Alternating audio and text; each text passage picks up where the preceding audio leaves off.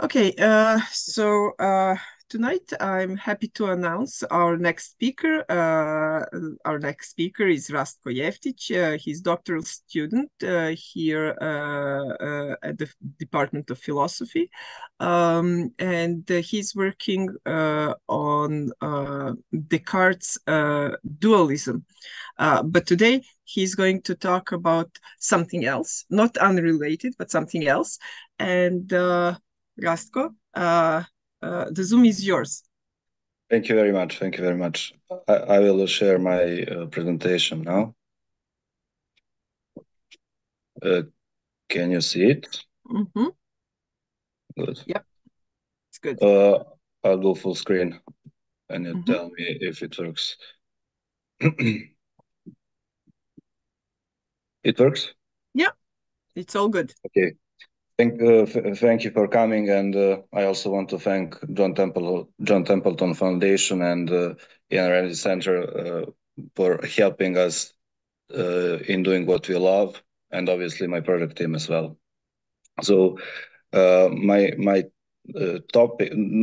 talk is focused on let's say I believe that it is an aspect of Descartes' philosophy that is not explored enough, and this is teleology in Descartes' philosophy. And obviously, I guess that usually people talk about teleology in Descartes as non-existent, but I think that the actual reality, textual reality, is more subtle than that. And I will explore some implications of Descartes' thesis in this context. So this is my own, pretty much my own research. The structure of the talk is the following. First, I will define teleology in general, and afterwards I will present Descartes' position on divine teleology independently of the problematic context, which is the mind-body relation. And afterwards, I will show how his claims in the context of mind-body relation, in the context of the teleology of perception, affect or even make a contradiction with these claims, with these independent claims about teleology. So at first, I need to let me just hide this thumbnail. Okay. At first, firstly, I need to define teleology, and this is just my own definition, but I don't think that it is controversial at all.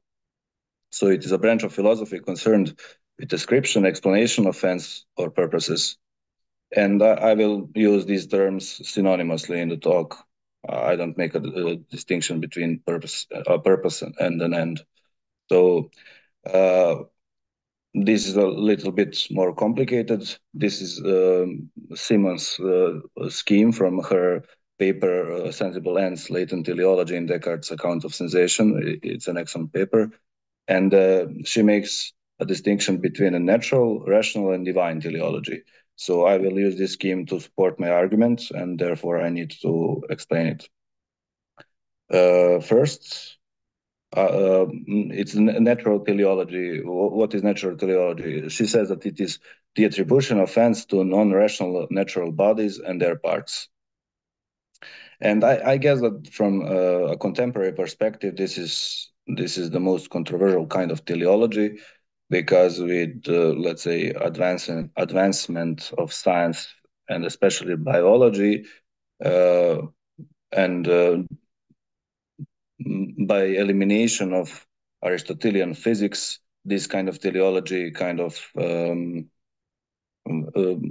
was eliminated as well. It was eliminated as well. The infamous example of this is obviously these natural movements of uh, non-living things in Aristotelian physics. For instance, an explanation of the fall of the rock, any fall of any rock, but the rock falls down because it has its natural place underneath the element of water and underneath element of fire and air, so at the center of the universe. So it has a purpose, a natural purpose, inherent purpose of moving towards its natural place. So this kind of teleology was used in physics, let's say, but obviously people don't like to think about things anymore in this way. On the other hand, rational teleology is not controversial at all, I think, not even today. So it is the attribution of ends to finite rational creatures engaging in conscious deliberative action.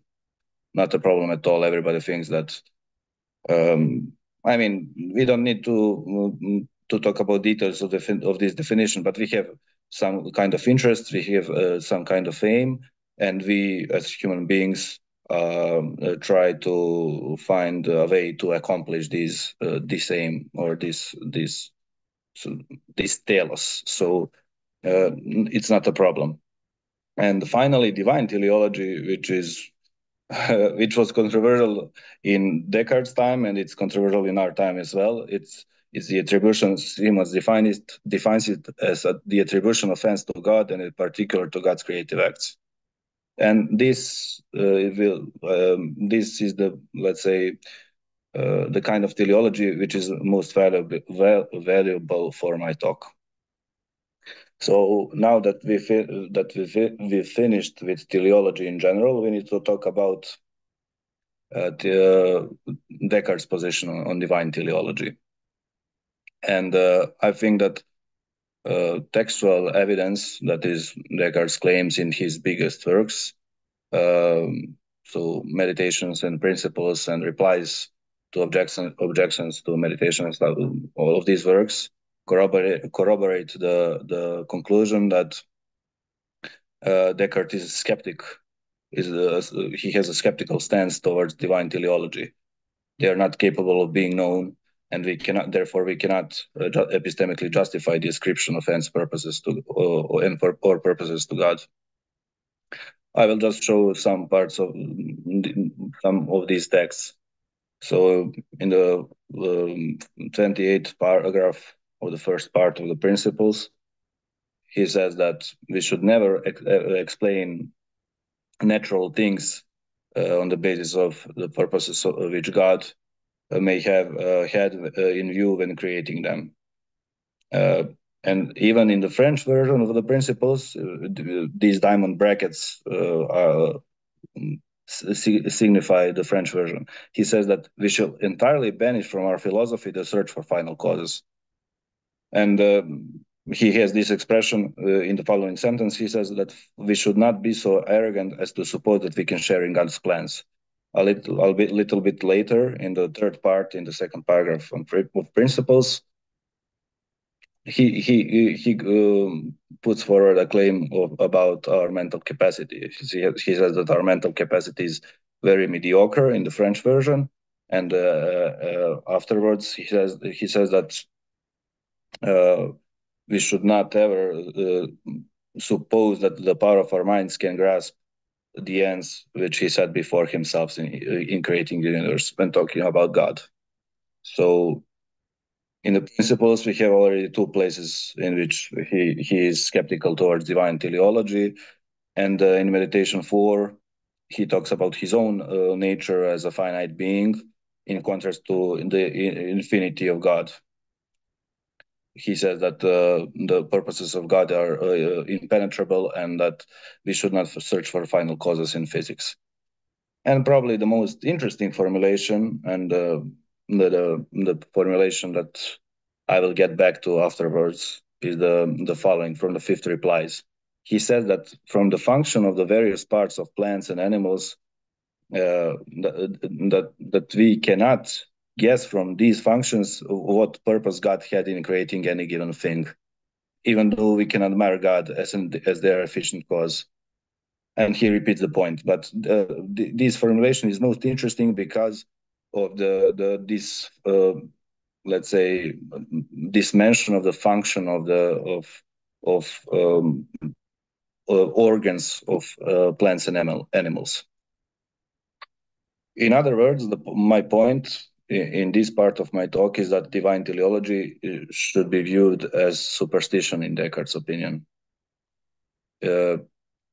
my definition of superstition is like on the basis of which definition I say this, it is a false belief about God or false religious belief. And unfortunately, I mean, we could talk about this later, but this is kind of a cognitivistic definition, obviously, because it uses the notion of false belief and false belief, in contrast to definitions we had before, which Dan mentioned in age definitions of superstition as pathos or as emotion. So we have finished. We have finished this part about Descartes' general view. There is no problem about this. He's skeptical towards divine teleology. But I have found some suspicious passages when reading about his descriptions of sensory perceptions, and especially this body to mind direction of causation when it comes to mind body relation. So this passage may not be suspicious by itself, but it is suspicious if we take if we care about the background and if we ask a certain question, which I will present afterwards. So he in this passage, in the third paragraph of the second part of Principles, he explains that the function of sensory perception is not to, let's say, represent metaphysical truth or to show what is to show the qualities of the world as it is by itself, independently of us, or to show essential qualities of external things, or what pick any formulation. So that is not the function of sensory perception, but the function is to show what is beneficial or harmful to man's composite nature. So to show what is good and bad in man's surroundings. That is the function of sensory perception. So he repeats this point even a year before he died. So he definitely thinks this, believes in this. But where does the problem come in? The problem comes in when he's talking about sensory perception in the sixth meditation, and he uses this expression, the proper purpose of the sensory perceptions given to me by nature. So he's not talking only about function, but he talks about the purpose. So this language of this term purpose is more loaded, let's say, than function, metaphysically loaded. I guess I make that distinction, but it's interesting nonetheless. So he changes the vocabulary, and I don't think that this is without reason. He repeats the point about the representation of good and bad in our surroundings in relation to us as human beings, but he talks about the proper purpose of the sensory perceptions. And a little bit later in the sixth meditation, when he describes the body to mind direction of causation, that is when he describes sensory perception, he says the following: my final observation is that any given movement occurring in a part of the brain that immediately affects the mind produces just one corresponding sensation. And hence the best system that could be devised is that it should produce the one sensation, which of all possible sensations is most especially and most frequently conducive to the preservation of the healthy man. So he talks about the best system that could be planned, that could be rationalized, and it is the system in which there is a correspondence between one position and of the pineal gland and one sensation in the mind. So one mode of res extensa and one mode of res cogitans. And this sensation which is produced is the sensation that benefits the human being. And he afterwards he claims that the experience shows that the sensation which nature has given us are all of this kind. And he finishes with this claim about admiration. On the basis of this, we can admire God actually, and his infinite wisdom and his power and his goodness.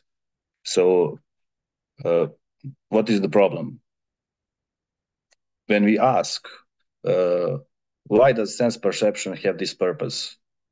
Why does it has a purpose of informing the human being of good, bad, and the things influencing it? Why does this happen? I think it is not really hard to see that we need to answer that this is. I think that the answer comes from the domain of divine teleology. That is, in other words, that God is the entity which constitutes this relation and this quality or teleological quality of sensory perception. So this is my argument. Where does this contradiction come from? It comes from, on the one hand, these independent teleological view that we had at the start of my talk, and then in this case we have, I think, something more, and this argument will show that that actually there is a contradiction. I hope that it will show. It is an argument by elimination. So the purpose or the end of sense perception either originates in a particular human being as a whole made out of mind and body as two parts, two ontological parts. So, or in something else. It cannot be. The second premise says that it cannot be. It cannot originate in human being as a whole. Therefore, it must originate in something other than the human being itself. And this something, the only other possible source is God. So the conclusion is that the purpose or the end of sense perception originates in God. And I think that the second premise is let's say the most questionable one, because I think that every other, maybe the fourth I will talk about, but every other is kind of trivial on the background knowledge, if we have the background knowledge of Descartes' ontology. So let's justify the second premise. This purpose of sensory perception cannot originate in a human being as a whole. I won't go into details of the kind of relation, which is relation between mind and body, but I will just say that there is some. I believe that there is some kind of sui generis relation between them. And what is the problem? Why cannot this sense purpose originate be inherent of human being?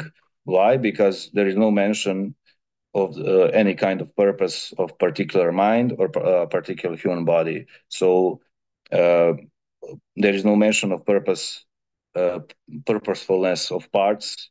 Therefore, there cannot be the purposefulness of the whole. This is my argument. It's simple. So it's about composition, yeah. But I won't talk about any kind of error of composition, because it's very simple. Where does this quality, where does this characteristic of teleological quality comes in? Where does our first thought is that it can come from parts, but there is no teleology of either mind and body in Descartes' opinion by themselves. So a whole, this is my key implicit premise, a whole cannot have a property if none of its parts has the same property. So if somebody said, obviously, that the other possibility is that they don't have the purpose by themselves, but they have purpose on the basis of relation between mind and body, this is okay, but I think that this already leads, this is a non-starter. I mean, but it's a good intuition, but it's a non-starter because it leads us towards divine teleology. It stops being this teleology of sense perception. If it is a relational property, it stops being a natural teleology and becomes divine teleology. Why?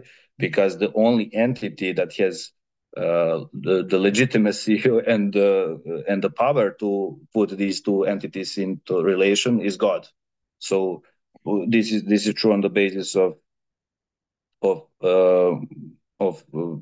the definition of substance. This is the definition of substance. It's God is an infinite substance. It depends on no other thing for its existence. But finite substances, namely God, namely mind and body, they depend only on God. And what this means, because of Descartes' view on the attribute of substance, means that this means that if something depends solely on God for its existence, it automatically depends on God for its essential properties. This is, I won't go into details why is this, but Descartes does not talk about substance as this substratum, as something that can exist without any properties. So the point is that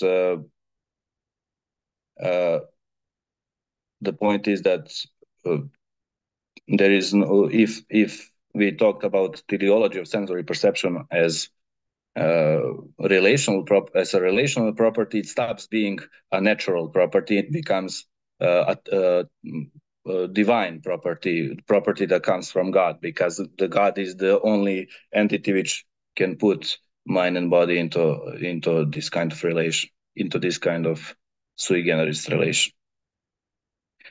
So finally, how is it possible to accept the knowledge of the teleology of sense perception, which can only be grounded in God's decision, without accepting that God's purposes are known as well? And I just don't believe that this is possible.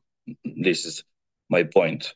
If we know that the purpose or the end of sensory perception of human being is health, well-being, or survival, and if we know that this purpose originates in God, then we know God's purpose as well.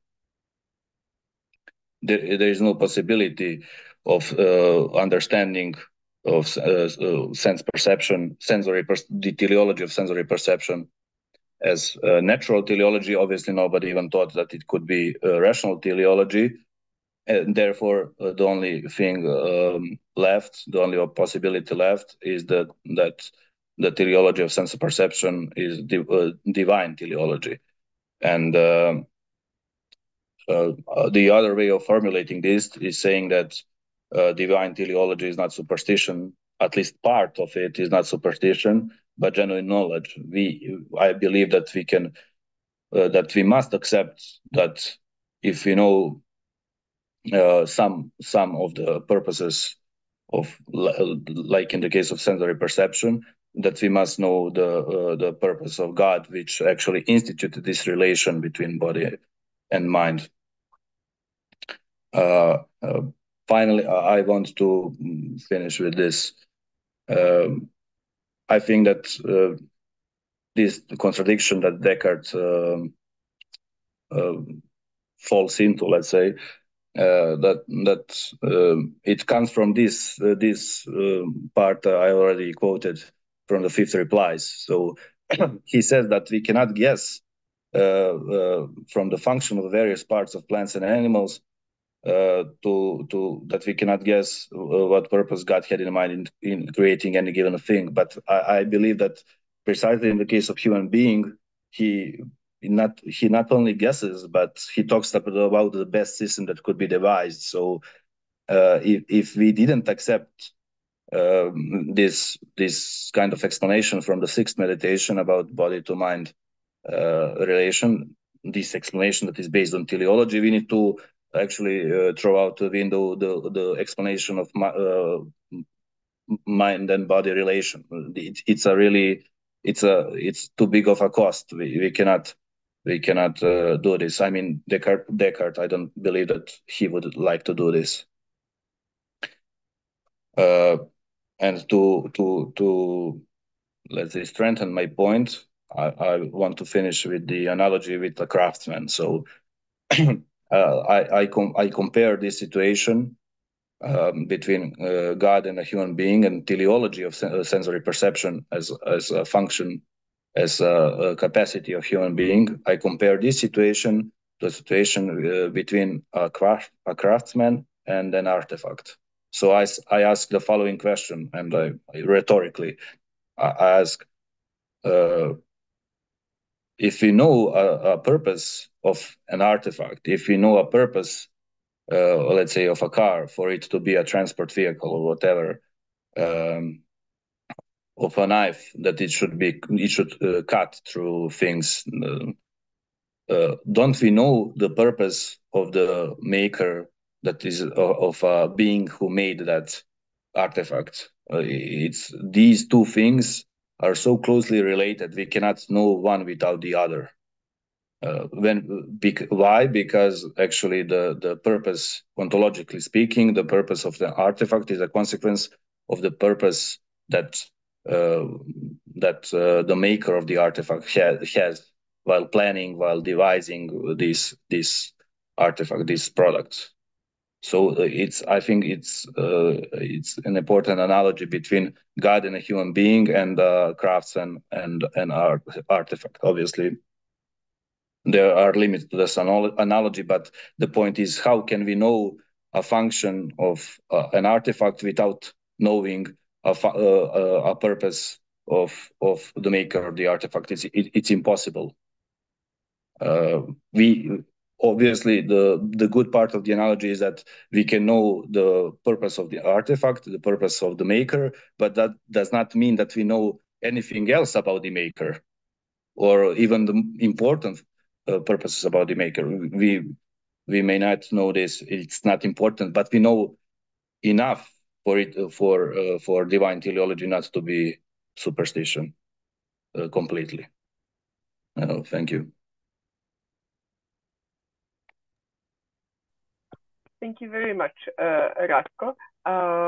And I'm wondering if Anastasia or Slobodan or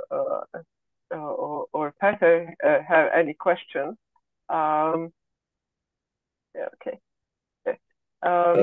Just a second. I don't know how to make my. Okay, now I see. Okay. Good. Okay. Yes, please go ahead. Okay. Should I talk in English? Yes.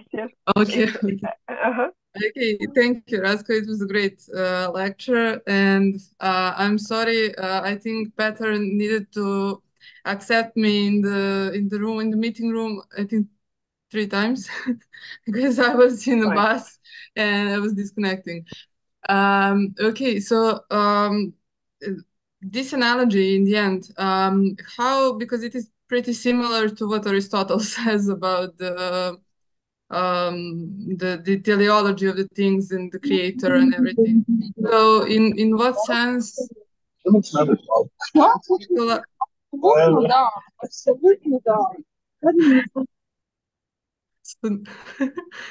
Okay.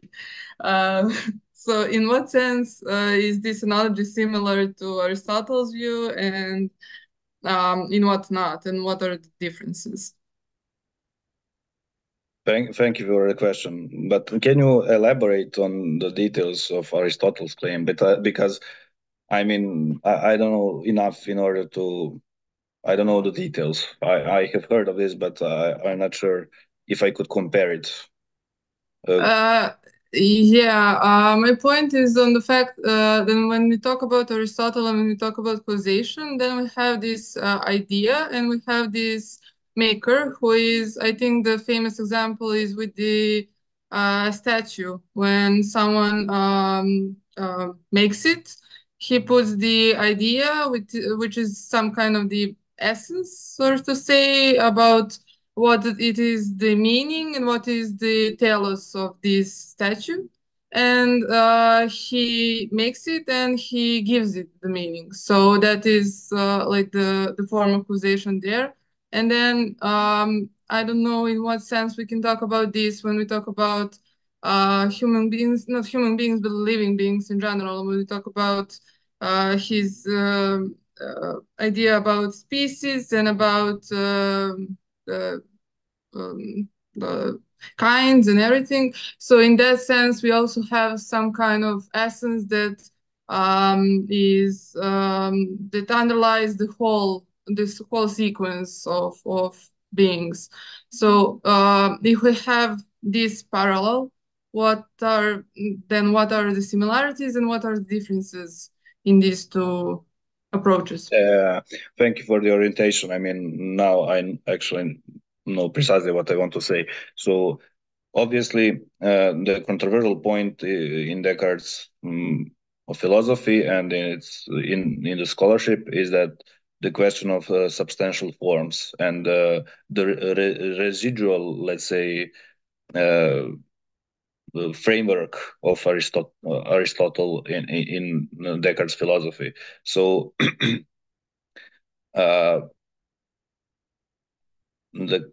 I believe that the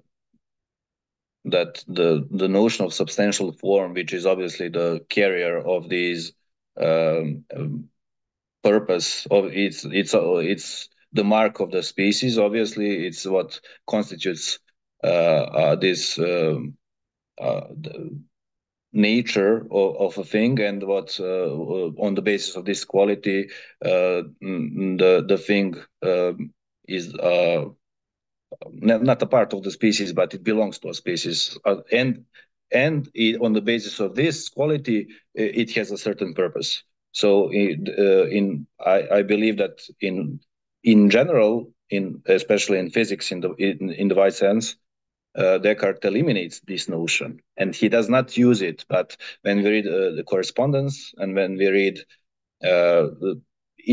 this, I think it shows this notion of the term substantial, not even substantial, but the term form, I think, shows up once in Principles, or two times, and once in the discourse on the method, and that's it. But if we actually, so he does not want to use this terminology, but if we actually think about the function of the mind or the soul in relation to body, it has some properties which actually would Aristotelian form have. For instance, you could say that it gives unity, maybe, or identity, a particular human soul to a particular human body. Without it, we don't have a human body. We just have res extensa in general. So when after that there is no human body, let's say, there is that kind of thinking. Obviously, Paul Hoffman is the one who pioneered this work on the soul as substantial form, and he tries to rehabilitate this notion. But I think that the main difference in this case is that we cannot find the purpose, that is the telos of sensory perception, in the human being itself. So that is the difference in comparison to Aristotle. In Aristotle, the substantial form is does all of these three functions I already mentioned, and in Descartes, this sensory perception must actually somehow be generated from the relation, and the relation must be instituted by God. There is no other way, because both mind and body are substances. So I think that it is kind of weird, because this functionality is actually external to both parts. That's a big difference in comparison to Aristotle. I think that is the I'll think of something else, I guess, but this is the main thing. Thank you. Thank you. Okay. So, Anastasia, anybody else? Oh, is there oh, Peter, would you like to ask or comment? Yes, please. Thank you, Rastko, for this great talk. It was really interesting, especially for me, because I don't know much about Descartes, and it's always a pleasure to hear from you about him. But on the other hand, I'm a really big fan of teleology, especially teleosemantics, but that doesn't matter. I like teleology. I like teleology in biology and in every other science or every other part of my life. And it's interesting for me with dominance of evolutionary view of everything. Teleology became functionalism. And if you are talking about teleology, you don't really talk about, categories like proper or improper or, true, false, and so on. But when you talk about functions, they can be proper, improper, and so on. And I don't want to ask you anything about Descartes, but I want to ask you something about teleology. Oh, yeah. So, superstition can be viewed as something that is not functioning properly. But on the other hand, I really think that in teleological aspects, I like the historical view. We have a trait and we have a history of that trait. We can track that trait to the point where that trait was selected for something. And by that selection, that trait has its own purpose or its own function. And I think the superstition, I'm also a really big fan of conspiracy theories and superstition and all kinds of mistakes. I like mistakes. And I think superstition is actually a function that works properly, but there is no historical surrounding that can correspond to why the trait was selected. And we have different surrounding, different environments, but superstition, I think it's proper functioning and it's really good for us. Like I can be superstitious about all kinds of things, and I can be aware of that's superstition, but it's okay for me. I would like that superstition to be a part of my culture, to be like a ritual or something, because I think collectively it's good for us.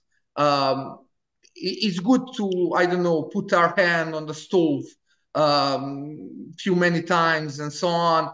And I think it's good for me to refresh my screen all the time, although I don't need it. Okay, that's not superstition, but it's similar in cognitive sense.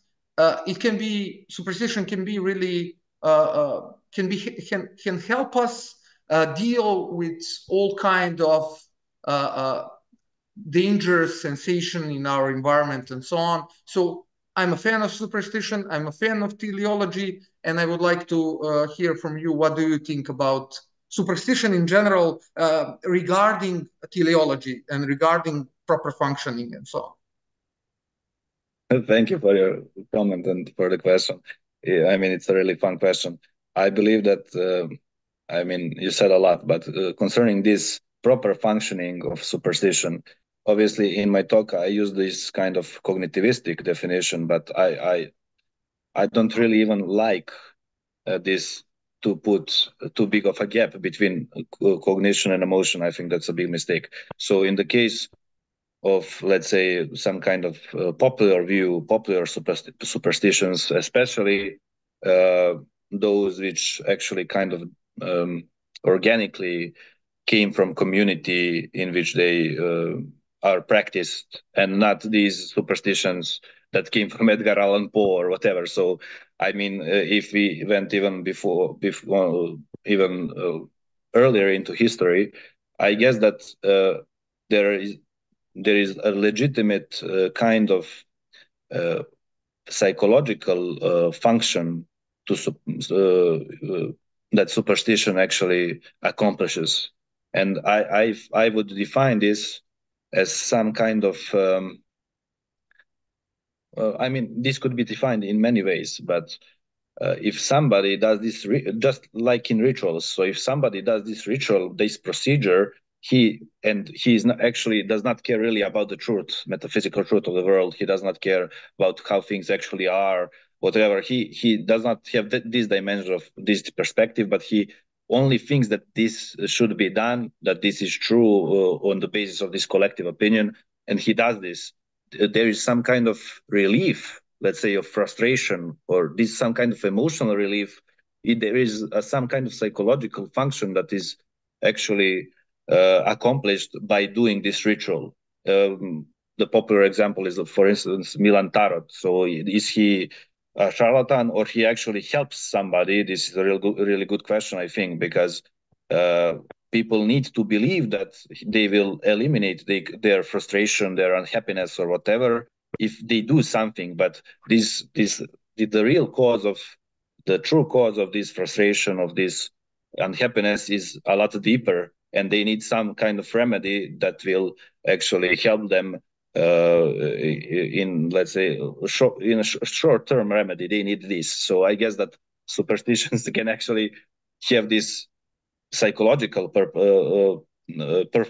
purposefulness, and therefore it can be adequate. But I'm talking about this from a strictly theoretical perspective, because I have a feeling that the superstition cannot do this for me. I'm already a distance from this. I cannot believe this. But if somebody is not, let's say, developed enough, whatever this means intellectually, they can actually maybe accomplish something by superstition. And then this obviously could work in the context of societies that existed before in history, when there wasn't really a clear cut between true religion and false religion, which is false religious belief, which is superstition. But it was all interconnected, I guess. Thank you. I have a just quick comment, if I may. Okay. Yes. While you were talking, I was thinking about divine teleology, and like we have Immanuel Kant and we have Alvin Plantinga. Immanuel Kant says you have to suppose something unconditioned. Our mind is like that. There is something beyond that is unconditioned, and we have to suppose that. And Alvin Plantinga, on the other hand, says, atheists, if you don't believe in God, your cognitive functions are not working properly. And if we go back to Kant, that's because you didn't suppose something that is unconditioned. And that was my comment. Plantinga was always really fun while reading it, and it's really fun to hear. If you don't believe in God, your cognitive functions are not working properly. But also, I think that he thinks about that Kantian defect. You don't believe in something unconditioned, and it's kind of impossible for human mind to do so. I don't agree, but that was my comment. Maybe Plantinga would be interesting to you regarding this divine teleology aspect. Thank you. Thank you, Peter. I have a comment and rather suggestion. The thing is that it would be probably interesting to see, like, besides this logical structure of the argument, you presented really well, very interesting, to see what was going on with Descartes between meditations and principles and the later stages where he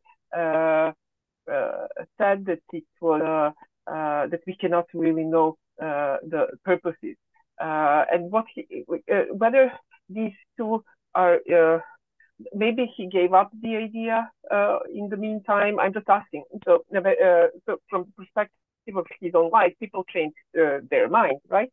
So maybe he wrote meditations and principles and then left that behind and then thought further about purposes and realized we cannot know that. Maybe like he changed his mind in the meantime. Yeah.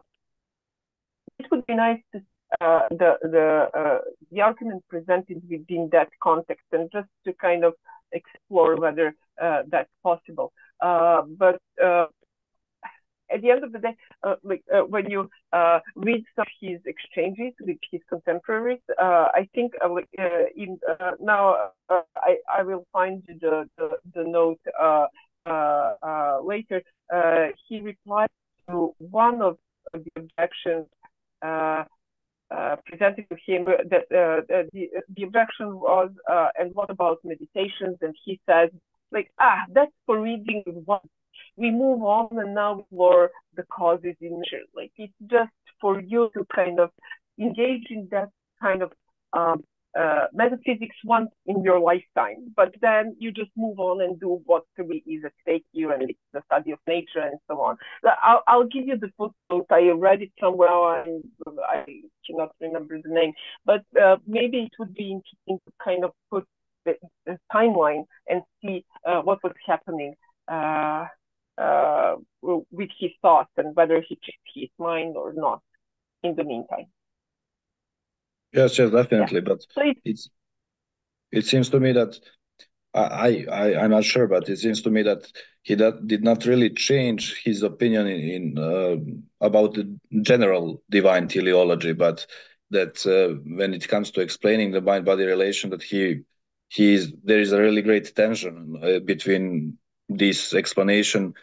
I mean, I guess that the explanation of this part of the sixth meditation, in which he writes that the best system that could be devised, and he explains that the relation between body and mind is some kind of there is a like this teleological constituent. So the type of sensation we have is actually based on the, let's say, value of the thing that we perceive. So if it's good or bad, and this is also mentioned in Passions of the Soul, obviously. So his last published work and the work he was writing at the end of his life. So I don't think that he changed his opinion, but there is a really great tension when it comes to explaining these relations between substances. So this is how to evade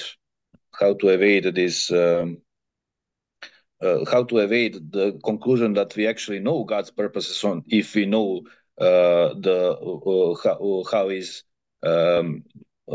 if we know the way in which mind and body influence each other. That is, I think, the point. I think that when he delves into this explanation of mind-body relation, then he actually runs into a contradiction.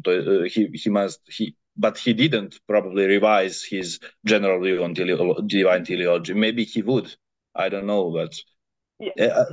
I think that Descartes, there is this. Go. Please say. What do you want? Can you hear me? It was. I do. I just missed some of what you said, but I agree. Maybe he didn't change his mind, and that would be interesting to kind of state. But there is another thing that he might have haven't done actually, and that's to may find distinctions between purposes. Maybe he had in mind when he said that we cannot infer purposes, God's purposes. Maybe he had in mind purposes of the human being, purposes of the created world, and this is really a specific kind of purpose. Yes. That's the function of human.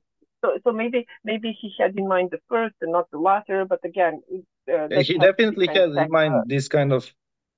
I know the term, the best term, if the best term for this, but let's say in the grand scheme of things, what is a purpose of a particular being? So the purpose of sensory perception is not that kind of purpose, you know. So what is the purpose of a particular, you know, what is the purpose of Napoleon? Let's say if he started thinking about the whole of human history, what is the purpose of this or that battle? What is the purpose of a certain societal system? Whatever. If he usually thinks about these great purposes that I think the absolute purposes of things, and so he I guess that all of his claims are actually directed towards these kinds, and not these like a small purpose of like a capacity of a certain being. Yeah. Or survival of the human being. Yeah. Okay. Yeah. Fair enough. Okay. Yeah. If we don't have any more questions, I would like to thank Rastko for informative and interesting talk. And well, I'll see you in a couple of. We'll see each other in a couple of weeks when our next speaker is. Okay. Bye bye. Thank you. Thank you for coming.